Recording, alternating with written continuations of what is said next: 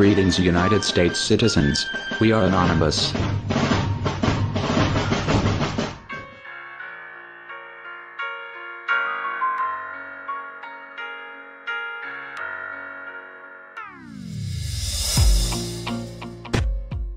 Millions of tax dollars are spent on this type of computer surveillance, a disgusting procedure for a professed free society. They're overstepping the bound. Just the other day, they walked into somebody's house. They suspected he was a drug dealer. He was using his automatic selector, and then police marched in, and they said it looked like a gun after they killed the man. In America! Is that what America's all about? I'd say no. We want privacy. Less government for individual liberty, get the government off our backs, a more sensible foreign policy. I'm very disappointed that so far in this Congress we have not yet seen any sincere effort to cut any spending. There's something wrong here that could and should be adjusted with decreased spending, not raising taxes, and not further robbing the Social Security Trust Fund. The more we threaten, the more we intimidate, the more we want to bomb people, the more we're leading into another fiasco like Vietnam. We trade with Vietnam now. That's a much better way than trying to impose our will on Vietnam by going over there and dropping bombs. So I would say that this just points out again that we have a very, very poor foreign policy in the Middle East. I wish the Congress would address the unconstitutionality of presidents waging war. That to me is a lot more serious than Monica Lewinsky, let me tell you. The corporations are in bed with the government. Peace and harmony can never be achieved by bombs and intimidation. Mr. Speaker, over the last 3 to 4 years, I've come to the floor on numerous occasions trying to sound a warning about both our foreign policy and our monetary policy. The cause is the Federal Reserve. The cause is the problem is the Federal Reserve has been granted authority that is unconstitutional to go and counterfeit money.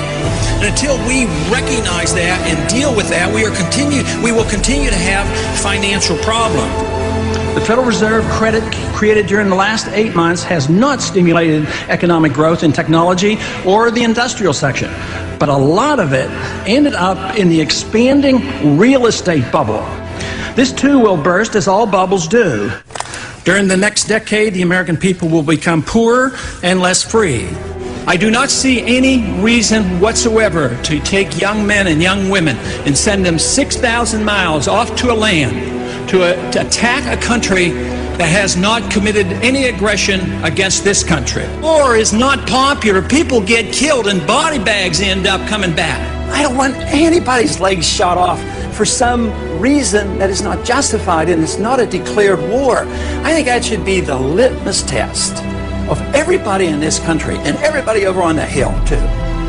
If this war is worth fighting, are you willing to go and lose your legs, lose your life, or send your kids or send your grandkids? Will our country become freer, richer, safer, and more peaceful? Or will we continue to suffer from lost civil liberties, a stagnant economy, terrorist threats, and an expanding war in the Middle East and Central Asia? Is it not possible that George Washington's admonition to avoid entangling alliances is sound advice even today? Both candidates supported the war in Iraq and the continuation of it. Both supported the Patriot Act and its controversial attack on personal privacy.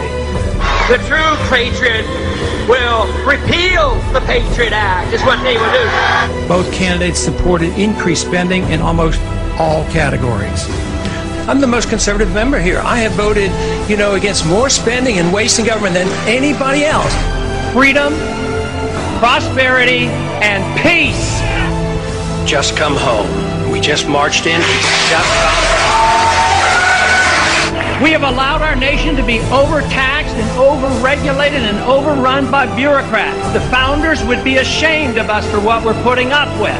A system designed to protect individual liberty will have no punishments for any group and no privileges. Today, I think inner city folks and minorities are punished unfairly in the war on drugs. I think this is not a consequence of free markets. What's happening is there's transfer of wealth from the poor and the middle class to the wealthy. This comes about because of a monetary system that we have. When you inflate a currency or destroy a currency, the middle class gets wiped out. So the people who get to use the money first, which is created by the Federal Reserve System, benefit. So the money gravitates to the banks and to Wall Street. So that's why you have more billionaires than ever before. Today, this country is in the middle of a recession for a lot of people. Michigan knows about it. Poor people know about it. The middle class knows about it.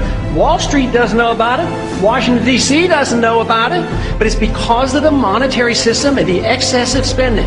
As long as we live beyond our means, we are destined to live beneath our means. And we have lived beyond our means because we are financing a foreign policy that is so extravagant and beyond what we can control, as well as the spending here at home. And we're depending on the creation of money out of thin air, which is nothing more than debasement of the currency. It's counterfeit, and it is a natural, predictable consequence that you're going to have people benefit from it and other people suffer. So if you want a healthy economy, you have to study monetary theory and figure out why it is that we're suffering. And everybody doesn't suffer equally, or this wouldn't be so bad. It's always the poor people, those on retired incomes, that suffer the most. But the politicians and those who get to use the money first, like the military-industrial complex, they make a lot of money and they benefit from it. It is our job to check up and find what the Federal Reserve has done, audit them, and find out who their buddies are that they're taking care of. It's trillions of dollars we're spending on these wars.